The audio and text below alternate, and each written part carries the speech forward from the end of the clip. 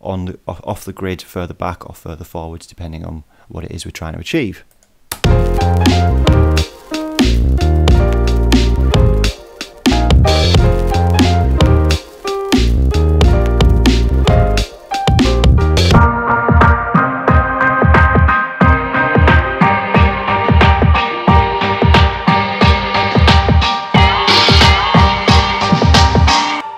Hi guys, I'm SKETI, welcome to this tutorial. This time we're going to look at how to make your beats groovier using tools like velocity changes, swing and actual going into a lot more complex swing settings by doing it all manually. So let's get to it. Right, so I've got a blank MIDI region here and I've got some music as well that I've set up previously. So a bass line, a piano line, and because I'm working in the lo-fi area today, a little bit of crackle as well from some vinyl. So let's just listen to the music.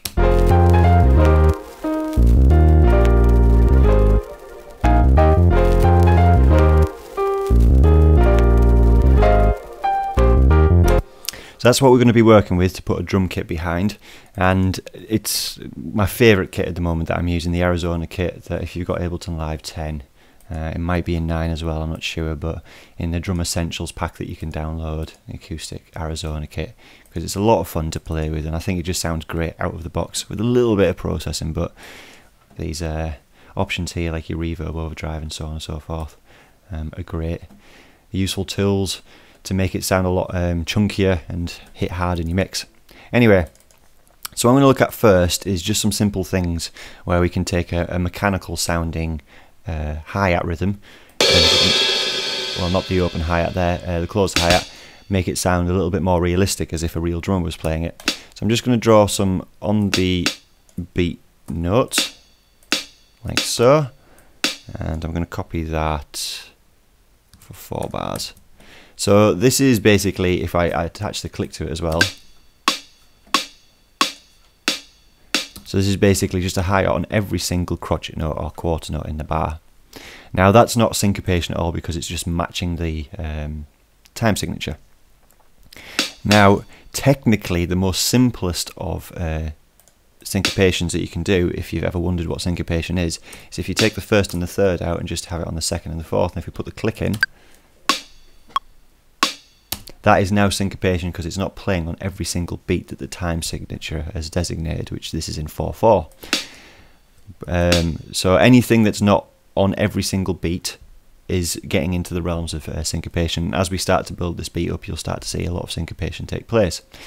Now the next thing I'm going to do is I'm going to put these into every 8th note, and we're going to listen to this back now, and it'll sound very mechanical because it's the same sample playing all the time.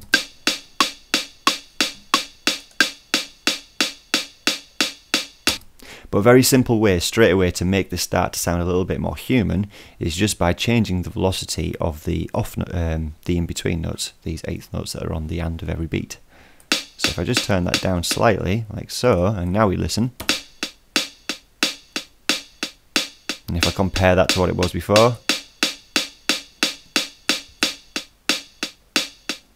I was just doing undo and redo there to change, but you can hear the difference where it sounds a little bit more like a human plays playing. So if you were sat behind a drum kit, you wouldn't be hitting the hi-hat at the same loudness every single time. It's going to have slight differences, and you could go a lot further into this by making every single one different. And obviously we could actually change the feel of this by putting the accent on the offbeat instead of on the onbeat, and that's obviously going to change how it sounds as well. If we put it to click as well, it feels like more of it's got an up feel rather than a down feel. So I'm just going to undo what I did there, so we've got it as the downbeat.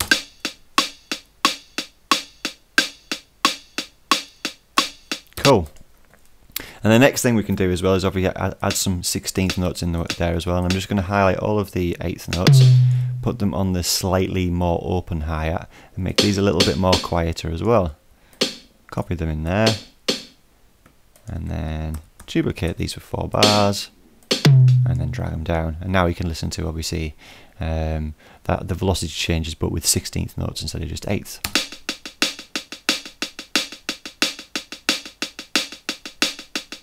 Cool.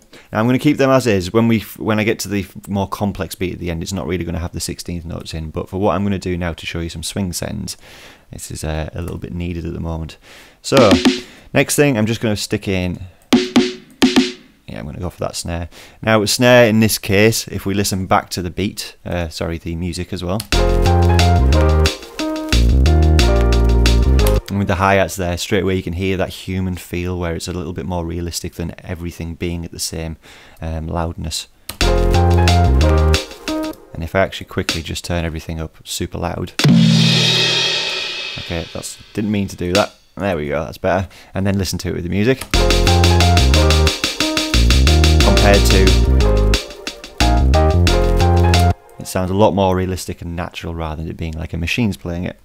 Well, the next thing I'm going to do for this, I feel like the snare should set on every second and fourth beat in the bar, which if we listen to the music again, yeah, I can just feel that that snare drum's supposed to sit on that second and fourth beat. And I'm just going to duplicate those two bars that I've just done, just to make things quicker.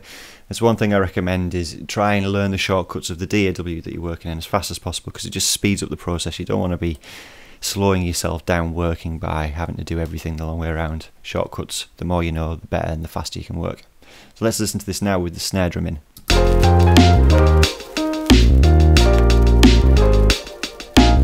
Now, in the case of snare drum, I'm not going to really change the velocity of these because they're the sort of loudest beats along with the kick drums in the bar, in the groove. So it needs to sort of hit through against the music. But the hi-hats are there just to back that up, just to give it a little bit more feel behind the main groove. Now, instead of me just doing all of this by itself like I usually do in tutorials, I'm going to be constantly doing this with the music, because especially when you're building beats, you want it to match the music that you're playing along with. You don't want it to just be made in isolation and see if it fits with the music afterwards. If you're playing it along with the music, then you're going to get better beats in the long run. Because, for example, now that I listen to the kick is obviously going to hit on the first beat, like so.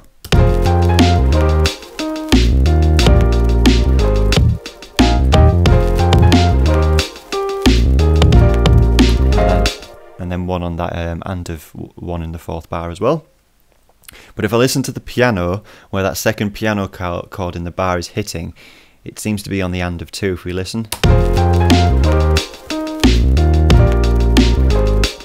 So I think that's where the kick should match. So I'm going to stick a kick on every and of the second beat of each bar, and then we'll listen back to it now.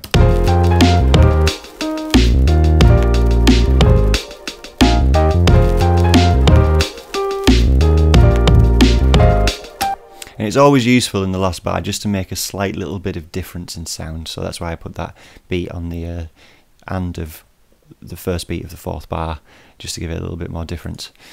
Now the next thing that I'm going to add in is in each other bar, so like the second and the fourth bar, is one extra kick drum.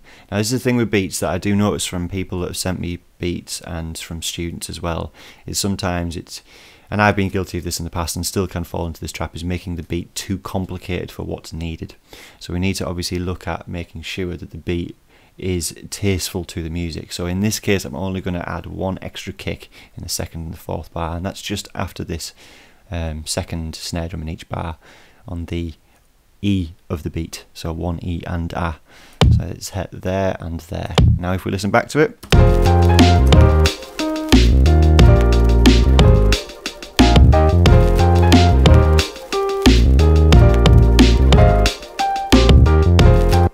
And I do tell a lie, just one more, and that's on the 1E and A of the third beat in the fourth bar. So if we listen back to that again.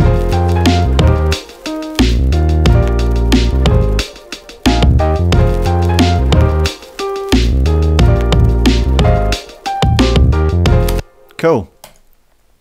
Now what I've already done in this is I've loaded up a swing setting, which is Logic 16 Swing 62, and that's actually from the Logic Pro software, the swing settings within that. But if you actually want to access the swing settings, you just go to Groove, and you can actually create your own grooves in this as well, which I might do towards the end of this tutorial with the complex beat that I'm going to make. Well, it's not complex, it's just the timing of it. But yeah, these are all the swing settings, so I loaded in Swing 62. So that basically means that on the 16s, all of the in between, if we just zoom in here, so we've got 1, E and A. So these two beats here, the 16th notes, even though these are all technically 16th notes, it's the notes that wouldn't exist unless it was a 16th note pattern, they're going to get swung slightly. And we're going to actually listen to it being straight and then swung. So this is it straight, and then with the swing applied as well.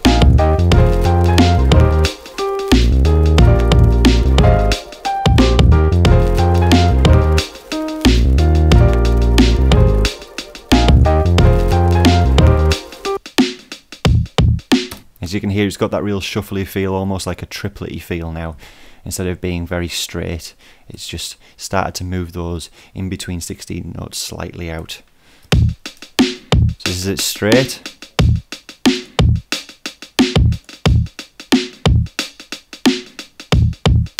So it's got a little bit more of a jazzier, swingier feel now. Cool. Now the only change I'm going to make to this before I start making it more complicated, and I'm going to put it back to straight because of what I'm going to do next, and I'm going to add in some open hi-hats. There we go. And if we listen back to it now, actually I'll just turn the swing back on for this one.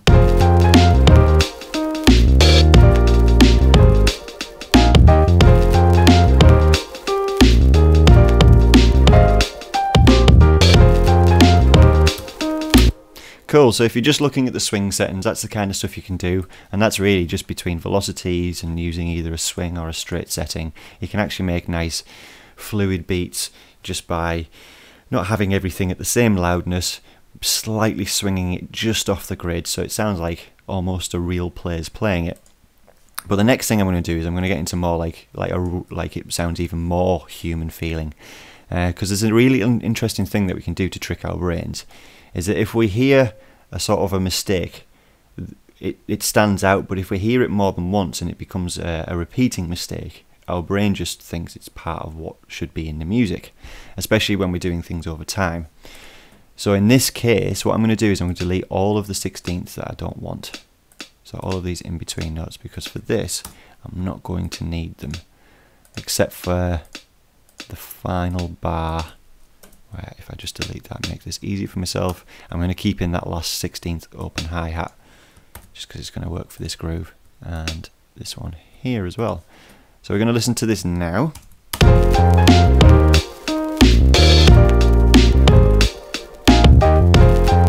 Actually, I'm going to put that open hi-hat on in the second bar instead of the first one.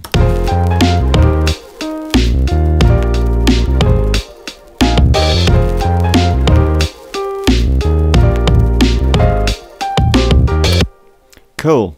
Now I'm going to solo this by itself, because what I'm going to do is I'm going to mute these and I'm going to get into 8th note swinging, which is something that I've only started to use a lot more recently, when I've been making this kind of music, because you tend to find, especially in EDM genres like dubstep, breaks, drum and bass, house, you want to stay away from the 8th note swing, because that's where your offbeat hi-hat, open hi-hat will hit, and if it's swung too far it just makes your beat, it doesn't sound good.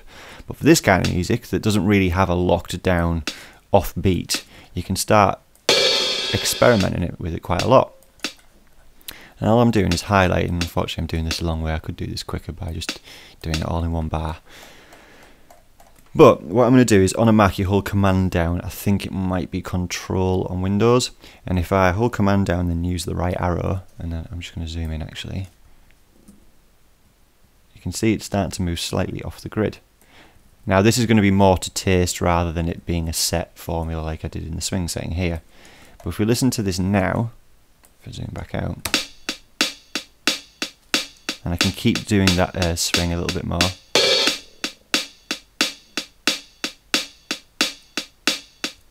It's got more of a sort of a lulling feel to it, where it's sort of, it's not very straight, but it's almost like a horse in a, not a gallop, but like a sort of fast walk, where it's got that nice gallop, like a horse's hooves, that sound to it.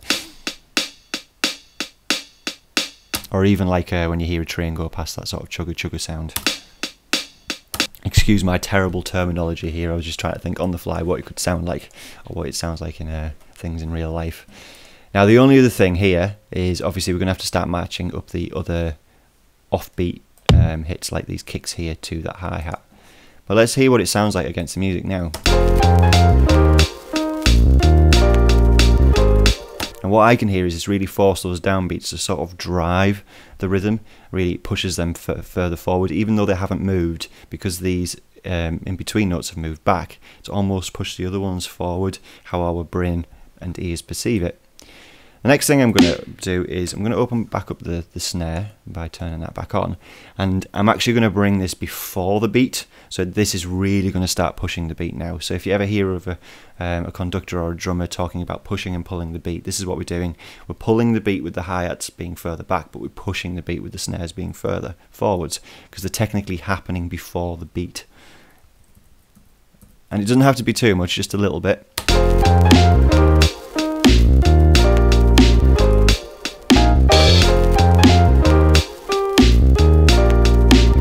And if I compare that to before where they were on the beat,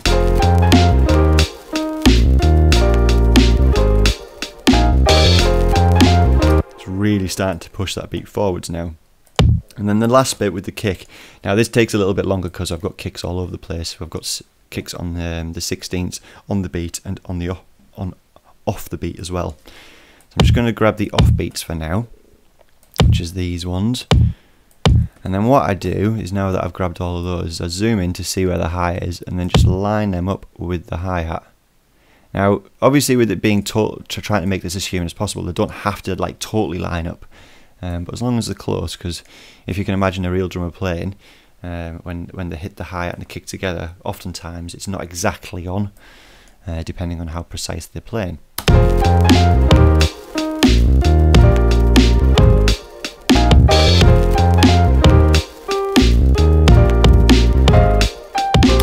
Oh, so I missed this. Yeah, I did the wrong one there. So let me just undo that, bring this back. So it's always good to check to see if you've made any mistakes, and I did here, so this one needs to be brought, there we go, back on the beat. Now the next ones I'm going to focus on is these on the beat, not the first beat in the bar, because this is where it sounds like a mistake's happened, but obviously the more it repeats, the more it sounds natural. So these on the beat kicks here, I'm actually going to, like the snare, drag them just slightly before the beat.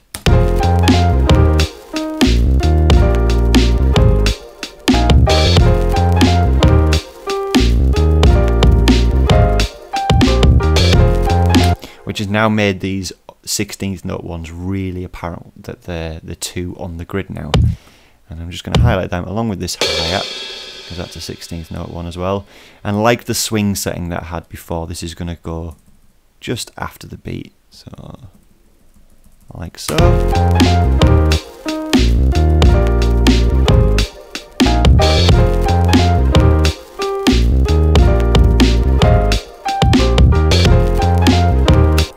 And what we can do now, just to compare the difference between the two, is if I just quantize all this back to like, so it's super on the grid, and listen to that. So this is what we started with, as a sort of a very straight groove.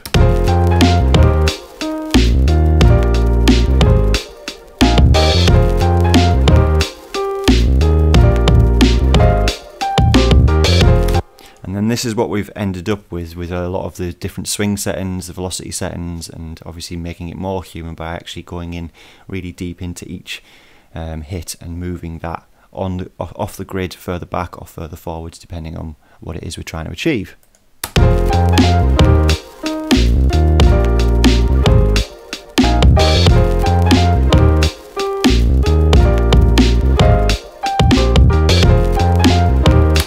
Cool.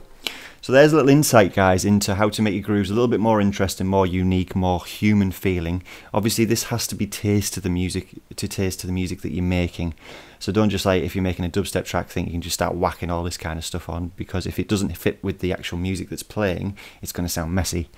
So obviously with jazzier styles like this, it does fit a lot better. More straighter music, like rock music, for example, does require very straight and on the beat rhythms, whereas this way you can sort of swing and be a little bit more free-flowing and natural with it. You can start to move things a little bit left and right, and again, like I said, if you can do things more than once, that same mistake, it tricks your brain into thinking, okay, that was supposed to happen. Anyway, guys, I hope you've enjoyed this tutorial. If you have, please like, share, subscribe to this, hit the notification bell so you see these videos, more of these tutorials in future. Leave a comment below if there's anything that I've gone through that you're a little bit confused about, or you want me to clarify in more detail, or any recommendations for future tutorials that you'd like to see. Again, leave a comment below. Anyway guys, I'll see you next time. Bye. Hi guys, SKETI here. Do you want to learn how to... Or how about... Or maybe even... Well, I'm now giving online one-to-one tuition. The lessons will be entirely centred around what you want to learn. We can cover such things as making drums, bass, sound design, sidechaining, mixing, composition, music theory, mastering, and much, much more. Maybe you just want to brush up on your production skills using Ableton Live or Logic, or whatever it is you want to learn. Get in touch on Facebook, Instagram, Twitter and YouTube to find out more information. Bonus round. Every new student will get a free sample pack of their choice from my Exit Sounds sample label. So if this sounds good to you and you want your tunes to sound less like and more like, and get in touch to find out prices and book your first lesson now. See you soon.